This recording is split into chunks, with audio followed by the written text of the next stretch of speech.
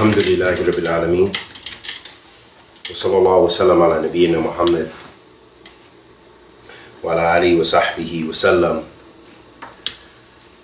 Amma ba'd. Hadeeth Islam is a religion of ikhlas, sincerity to Allah subhanahu wa ta'ala. And one of the things that negate sincerity to Allah Azza wa Jal is to supplicate to other than Allah subhanahu wa ta'ala, to worship other than Allah subhanahu wa ta'ala, because supplication is an act of ibadah. And the Prophet Muhammad sallallahu alaihi wasallam himself, alayhi salatu wasalam, should not be supplicated to. And the Prophet sallallahu alaihi wasallam said, "Ad-du'a huwa ibadah." That supplication is ibadah. So the issue here, Hadeeth fillah, is not whether we're talking about the life of barzakh and people being alive in the life of barzakh, which we have no knowledge about except for what has come from the Quran and the Sunnah of the Messenger of Allah sallallahu alaihi wasallam. However, the issue at hand here, or whether the dead here or not, this is not the issue. The issue of Hadeeth fillah at hand is whether it is shirk, kufr, takes you out of the fold of Islam, to supplicate other than Allah subhanahu wa ta'ala, meaning supplicate to the Prophet sallallahu alaihi wasallam, or supplicating to Jibreel alayhi salatu wasalam, or supplicating to Jesus alayhi salatu wasalam, or supplicating to Musa alayhi salatu wasalam, or Ibrahim, or any of the Anbiya alayhim afdal salatu wasalam. And Allah subhanahu wa ta'ala clearly answers this with the muhkamat, the ayat that are clear in the Quran.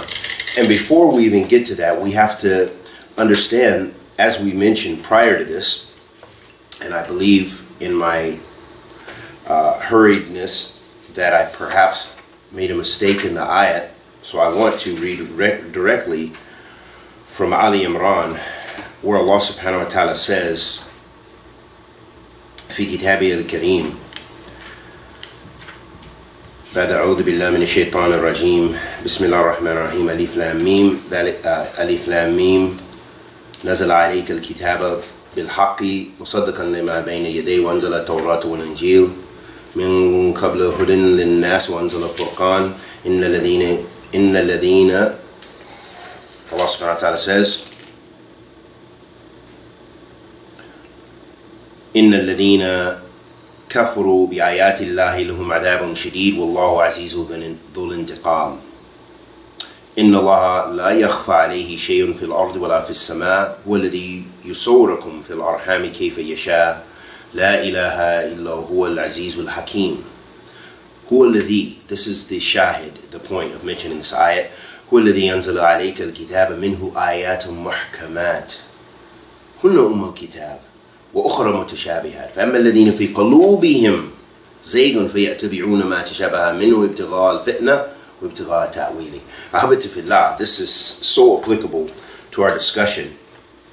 Allah subhanahu wa ta'ala says في كتاب الكريم, it is He who has sent down to you, O Muhammad, the book. In it are verses that are precise, meaning they are the foundation of the book, and others unspecific, meaning that there are some verses that are muhkamat, and that they are the legislative verses that are very clear, like the ayats of Tawheed, which we should know. This is just amazing to me. That's why it's hard for me to just talk about this and have a discussion in a very calm fashion, because it just amazes me that some people would make a likeness after Tawheed being so clear, because those of us who tasted kufr, we left Christianity for these reasons.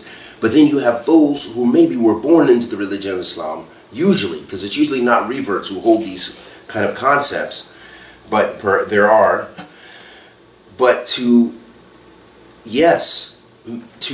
revert to this kind of disbelief, that you would take the beauty of Tawheed and then you would, as we've been released from the prison of worshiping other than Allah subhanahu wa ta'ala, and saying that He is partners, and saying that there are likenesses to Him, and saying that Isa alayhi salatu wasalam is His son, and so forth, to then go and try to make a resemblance between the beautiful religion of Tawheed and Ikhlas to that which, to Catholicism and those other faiths. Those faiths we left. We left those various forms of worship because they involved shirk, they involved associating a partner. They didn't give divinity to the divine, to Allah Azza wa Jal, Al-Khaliq, Al-Bari. So Allah subhanahu wa ta'ala says, verily those Inna alladhina, where's the ayat? Allah tabarak wa ta'ala says, Inna alladhina kafaru bi ayati Allahi lahum adhabun shadid wallahu azizun dhul intiqam. Inna Allah la yakhfa alayhi shay'un fil ardi wa la fis sama. هو الذي يصوركم في الأرحام كيف يشاء لا إله إلا هو العزيز الحكيم هو الذي أنزل عليك الكتاب منه آيات محكمات هن أم الكتاب وأخرى متشابهات فأما الذين في قلوبهم زيغ فيتبعون ما تشابه منه ابتغاء الفتنة وابتغاء تأويله ولا يعلم تأويله إلا الله وراسخون في العلم يقولون آمنا به كل من عند ربنا وما يذكر إلا أولي الألباب. Allah subhanahu wa ta'ala says, and He has sent to you the book, and it are verses that are precise. They are the foundation of the book, and others meaning more ambiguous. As for those in whose heart is a deviation from the truth, they will follow that of which is unspecific, seeking discord, seeking an interpretation, meaning suitable to them. And no one knows its true interpretation except Allah, but those firm in knowledge say, we believe in all of it from our Lord, and no one will be reminded except those of understanding. Ahabati fillah, all throughout the Quran, Allah subhanahu wa ta'ala affirms for us the muhkamat, those ayat which are very clear. And the ulama of Ahl Sunnah, because we don't have a precedence from ulama of Ahl Sunnah who say that it's permissible to supplicate to the Prophet Muhammad ﷺ and ask him to assist us. We already know that it's thabit in the deen to give salam to the Prophet ﷺ. But is giving salam like supplication? Of course not. Imam Malik said, Imam Darul Hijrah, rahimahullah ta'ala, when he was teaching in the Prophet ﷺ's masjid, he said, لا أرى أن يقف عند القبر قبر النبي صلى الله عليه وسلم يدعو لكن يسلم ويمضي. Imam Malik said, he says, I don't see that it's permissible to stand at the grave of the Prophet Muhammad sallallahu alaihi wasallam and supplicate. However, or rather, give salams and then proceed on. Imam Abu Bakr al-Tartushi, he said, وَلَا يَتَمْسَحْ بقبر النبي صلى الله عليه وسلم ولا يمس كذلك القبر ولكن يدنو من قبري فيسلم على النبي صلى الله عليه وسلم ثم يدعو مستقبل القبلة. So the Imam said that it is not permissible to go to the grave of the Prophet sallallahu alaihi wasallam, except that you go and to, you know, wipe the grave or anything like this, or any grave. He said, but rather you should go towards the grave of the Prophet sallallahu alaihi wasallam, proceed close to it, give salams to the Prophet sallallahu alaihi wasallam, then face the Qibla and make dua. And this is why. Why did the great A'imma do this? Because they said that you should not face the grave of the Prophet ﷺ, but rather you should face the Qibla. And this would not confuse the people, so that they would believe that you were supplicating to the grave, supplicating to Muhammad ibn Abdullah sallallahu alayhi wa alihi wasallam. Imam An-Nawawi said on Abi Hassan Az-Zafrani, يقول فمن قصد السلام على ميت سلم عليه من قبل وجهه وإذا أراد الدعاء تحول عن موضعه واستقبل القبلة. So Imam Nawawi reported that Imam Abi Hassan Az-Zafrani said, rahimahumullah jami'an, that his statement, so whoever has the intention to give salam to the dead, that he should do so facing their grave. But if you want to supplicate, then change to the position of supplicating to the and supplicate towards the Qibla, supplicating to Allah Azza wa Jal.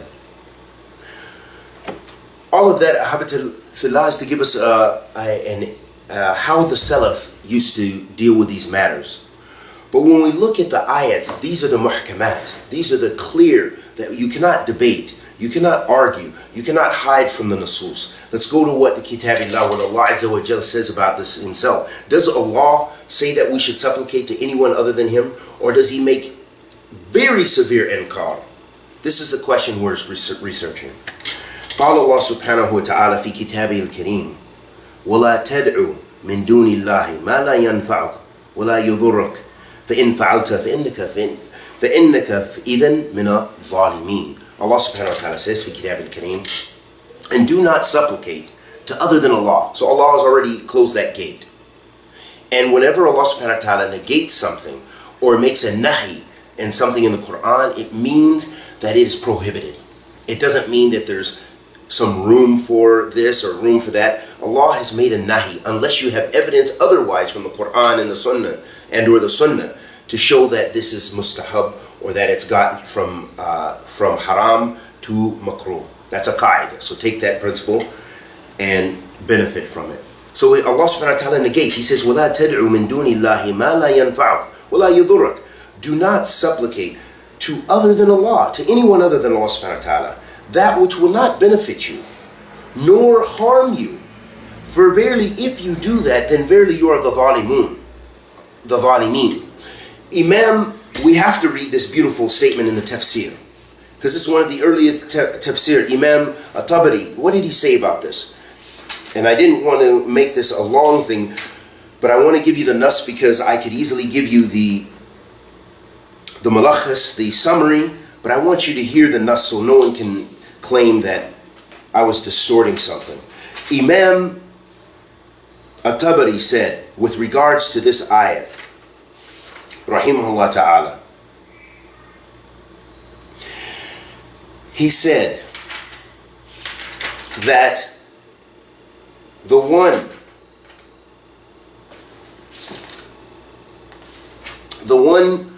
who يقول تعالى ذكره ولا تدعو يا محمد. So he said, من دون معبودك وخالقك شيء لا ينفعك ولا في الدنيا ولا في الآخرة ولا يضرك في الدين ولا الدنيا، يعني بذلك إله وأصنام، يقول لا تعبدها راجيا نفعها أو خائفا ضرها فإنها لا تنفع ولا تضر. And then he said about the rest of the ayat, فإن فعلت ذلك فدعوتها من دون الله, that you supplicated to other than Allah, فإنك إذن من الظالمين، يقول من المشركين بالله الظالمي أنفسهم. This is what, it doesn't matter what many people who say La ilaha illallah do, but here's what the great Mufassirin said about this ayat. He said that this ayat was addressed to the Prophet sallallahu alaihi wasallam, not meaning it was restricted to him, but he said, do not, وَلَا تَدْعُ يَا Muhammad, O Muhammad, do not supplicate to other than the one who you worship, which means Allah, your creator,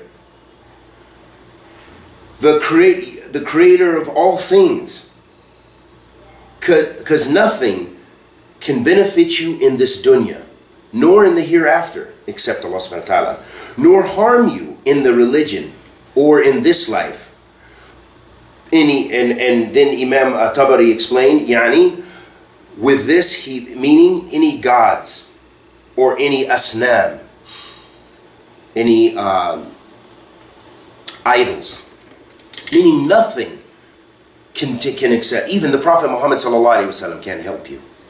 And then he said, and do not worship it seeking or hoping for its benefit, or fearful of its harm, meaning that thing that you're worshiping other than Allah, or that prophet that you're worshiping other than Allah, or that and that malaika, that you're supplicating to other than Allah, because supplication is ibadah, as we already affirmed.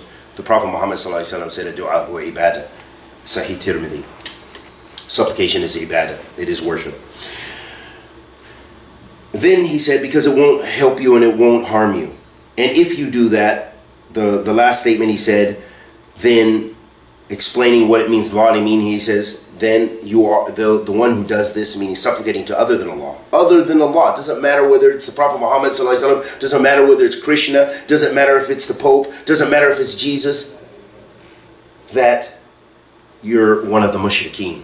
That verily the one who does this is one of the mushrikeen, one of the pagans who have oppressed themselves. ظَالِمِي أَنفُسِهِمْ, as he said. They've oppressed themselves. And there's so much more that we can gain from the tafsir. And from the ayat, we'll just stick with the nusus. Allah subhanahu wa ta'ala says في كتاب الكريم فَلَا تَدْعُوا مَعَ اللَّهِ إِلَهٍ آخَرٍ فَتَكُونُوا مِنَ الْمُعَذِّبِينَ. Allah subhanahu wa ta'ala says, and do not supplicate to with Allah another God, and then become one of the ones who are punished. Meaning that anything you take as a God other than Allah, even if you say, no, we don't take the Prophet Muhammad ﷺ as a God, but yet you direct an act of ibadah, which is supplication, asking him to carry your dua, asking the dead to carry your dua, asking the Prophet ﷺ to supplicate for you, all of it's ibadah. All of it is worship other than Allah. And the beautiful qa'idah or principle in fiqh is that al-ibra bi haqa'iq laysa bi musammiyat, that the proof of something is in its substance or its reality, not in its name. So regardless, this is one of the biggest things between Ahl Sunnah and Ahl Bid'ah, especially with regards to this mas'ala, that you have a lot of people of tasawwuf and so forth, the Sufis, that they will say that no, we're not worshiping Allah, we're supplicating to the essence of the human being, or supplicating to this energy, or supplicating to someone who is a righteous person, or supplicating to the Prophet Muhammad ﷺ who's close to Allah subhanahu wa ta'ala, we're supplicating to the malaika, we're supplicating to them, but it's not the kind of supplication of ibadah. But the Prophet ﷺ said, "Du'a huwa ibadah," and letting us know that supplication, all of it, all supplication is ibadah. And those who supplicate with Allah, again, you've committed shirk. You've joined a partner with Allah. If I say, "Oh Muhammad, please, because I'm so sinful, please carry my dua to Allah subhanahu wa ta'ala and help me and my family," I've supplicated to the Prophet ﷺ. I didn't supplicate to Allah subhanahu wa ta'ala. We can supplicate directly to Allah, unlike the Catholics who have to go through their priests and the ones who they repent to. Allah subhanahu wa ta'ala says في كتاب الكريم وَلَا تَدْعُوا مَعَ اللَّهِ إِلَهٍ آخَرٍ لَا إِلَهَ إِلَّا هُوَ كُلُّ شَيْءٍ حَالَكَ إِلَّا وَجْهَهُ. Allah subhanahu wa ta'ala says, and do not supplicate with Allah another God, meaning anything worshipped besides Allah. La ilaha illa huwa. There is no God worthy of worship except Him. Everything will be destroyed except His face. Subhanallah. And there are so many ayat. Allah subhanahu wa ta'ala says, وَإِنَّ الْمَسَاجِدَ لِلَّهِ فَلَا تَدْعُوا مَعَ اللَّهِ أَحَدًا. And verily the masajid are for Allah, so do not supplicate to other than Allah anyone. Worship is only to Allah. That's what we're trying to affirm here. So we don't, no matter how kind of ta'wil, as we said, ibtigha al-fitna wa ibtigha ta'wili in Surah Ali Imran, that seeking to interpret using other ayats, the mutashabihat, those ayats which are not clear and don't give us a clear hukum. We cannot take from what that the previous anbiya, if some of them, Allah gave them some knowledge of the unseen, to say that we can have knowledge of the unseen or something, or that the dead heard in this, or those ahadith of the Prophet ﷺ, where the Prophet ﷺ made khatab to the dead, where he spoke to the dead. We can't use those as and make ithbat al-hukm. We can't make a hukm. Those are the mutashabihat, because the clear verses and the clear sunnah is so clear, as this lamp is clear, that it shows us that it's absolutely impermissible to supplicate to other than Allah, and that supplication in general is ibadah, it's worship. Allah subhanahu wa ta'ala says fi kitab al-kareem, وَادْعُوهُ مُخْلِصِينَ لَهُ الدِّينَ, and supplicate to Him with sincerity For him is the religion. It's for Allah. It's to Allah. It belongs to Allah, and we worship Allah alone. And we will return back to Allah subhanahu wa ta'ala. Allah subhanahu wa ta'ala says, "Ad'u rabbukum tadarru'an wa khufiyyan wa khufiyatan innahu la yuhibbul mu'tadin." Allah subhanahu wa ta'ala says, and supplicate to your Lord with humility and fearful, out of fearfulness. This is to Allah. Allah could have easily said, and to the Prophet Muhammad sallallahu alaihi wasallam, or as a wasila through the Prophet sallallahu alaihi wasallam. That would be clear. But we have no authority from Allah or anyone. Allah has not given us that right to legislate that, because it has to do with the haqq of Allah. The Prophet Muhammad sallallahu alaihi wasallam was with Mu'adh bin Jabal radiyallahu ta'ala on a donkey, and he said, Ya Mu'adh, تدري ما حق الله على عبادي وما حق العباد على الله؟ قلت الله ورسوله أعلم. قال حق الله على عبادي أن يعبدوه ولا يشركوا به شيئا وحق العباد على الله لا يعذب من لا يشركوا به شيئا. So the Prophet ﷺ was with Mu'adh bin Jabal radiyallahu anhu, and he said, "O Mu'adh, do you know the right of Allah upon a servant and the right of the servant upon Allah?" And Mu'adh radiyallahu anhu said, "Allah and His Messenger know best." He said, "The right of Allah upon a servant is that His servant only worships Him and Him alone. Not me and Him alone, or not that he supplicates with me as a wasa'il, as a wasila, but that he worships Him and Him alone. And the right of the servant upon Allah, that only Allah gives this right and only Allah can enforce this right, is that Allah will not punish the one who does this." So Hadeeth fillah, it shows us again what? That this worship, this supplication is to Allah subhanahu wa ta'ala. It's His haqq. Allah subhanahu wa ta'ala says في كتابه الكريم قُلْ رَبُّكُمْ ادْعُونِي يَسْتَجِبْ لَكُمْ إِنَّ الَّذِينَ يَسْتَكْبِرُونَ عَنْ عِبَادَتِي فَسَيَدْخُلُونَ جَهَنَّمَ دَاخِرِينَ. Allah subhanahu wa ta'ala says, and say, وَقَالَ رَبُّكُمْ, and your Lord has said. Allah said it. It doesn't matter what your shaykh has said, and anyone who's taken the mutashabihat. Allah has said, supplicate to me. This is what Allah said. Supplicate to me, and I will give you, I will answer you. Verily, those who are arrogant in supplicating to me, in their ibadah of me, letting us know supplication is ibadah, will enter into the hellfire humiliated. And Allah subhanahu wa ta'ala says, وَاسْأَلُوا اللَّهَ مِنْ فَضْلِهِ, and ask Allah for His blessings, or His ni'mah. And Allah subhanahu wa ta'ala says, فَابْتَغُوا عِنْدَ اللَّهِ رِزْقٍ. Allah says, and seek your rizq from Allah. He didn't say seek it from the Prophet sallallahu alaihi wasallam and Allah, or the angels and Allah. Allah subhanahu wa ta'ala says, وَمَنْ أَضَلَّ مِمَّنْ يَدْعُو مِنْ دُونِ اللَّهِ مَا لَا يَسْتَجِيبُ لَهُ إِلَى يَوْمِ الْقِيَامَةِ وَهُمْ مِنْ دُعَائِهِ غَافِلُونَ وَإِذَا حُشِرَ النَّاسِ كَانُوا لَهُمْ أَعْدَاءً وَكَانُوا بِعِبَادَتِهِمْ كَافِرِينَ. Allah subhanahu wa ta'ala says, and who is more misguided than the one who supplicates to other than Allah, who will not answer them until the day of judgment, and they, with their dua, are incapable of answering, or those who are supplicating, that they are the ghafilun, because they're unaware, and the ones being supplicated are unaware. They're unable to answer your dua. Now, if we say the people of Ar-Bazaq, the Anbiya, the Shuhada, the martyrs that Allah has mentioned, that they have a life. They are living. They're living in Al-Barzakh. But we have no authority. We have no proof from the Quran and the Sunnah, which we base our whole religion on. How do you know how to pray? You know how to pray because Allah has commanded you with salat in the Quran, and you know the details from the Sunnah of the Messenger of Allah sallallahu alaihi wasallam, and the great Imams who witnessed, meaning the Sahaba radiallahu ta'ala anhum ajma'in, and those after them who carried forth this knowledge. This is how we know how to pray. So therefore, we have to go back to those sources if we want to have any kind of ibadah. To know if something is legislated in Islam, we go to those sources. But if we don't have any authentic proof that it was practiced like this by the great ai from the Sahaba on to after them, then how is it we can say that that's a legislated act of ibadah? Instead, it could be, in fact, shirk. And this is the problem also with Ahl Zayg, the people who are misguided, like the Khawaarij. Like, look at groups like ISIS and others. Now, we're not saying they're committing shirk, but because they take some of the ayats, and as the people of disbelief also say, oh, look at these ayats that show violence and killing and jihad, killing people in the Quran, so it means therefore Muslims are violent and they kill people. This is the logic.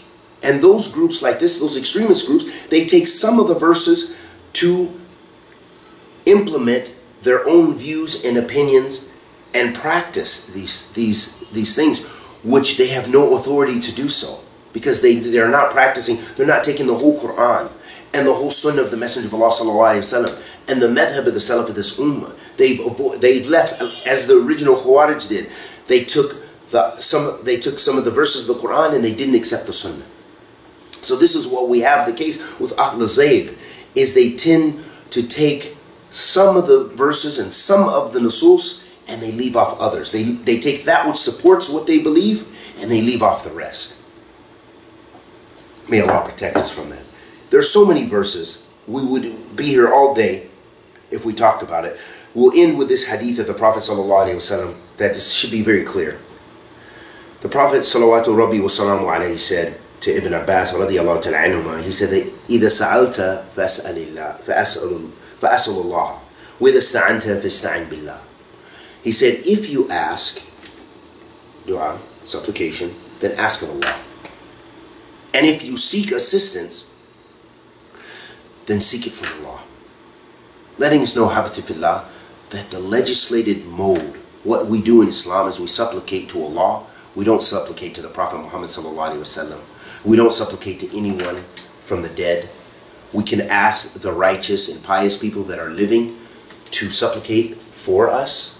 Please, brother, supplicate for me. Or someone you just feel is a good person, who is a person on istiqamah. Brother, please, sister, could you please pray for me? I'm having a tough time. Meaning that you will not give up prayer. And this person is living and they have the power to supplicate. But they don't have the power to make Allah subhanahu wa ta'ala answer. Only Allah can answer your dua. Supplicate to Allah. Worship Allah subhanahu wa ta'ala. Fa'budullaha. Wa'budullaha. Wa la tushriku bihi shay'an. Worship Allah alone and do not associate partners with Him. Wa sallallahu wa sallam ala nabiyyina Muhammad.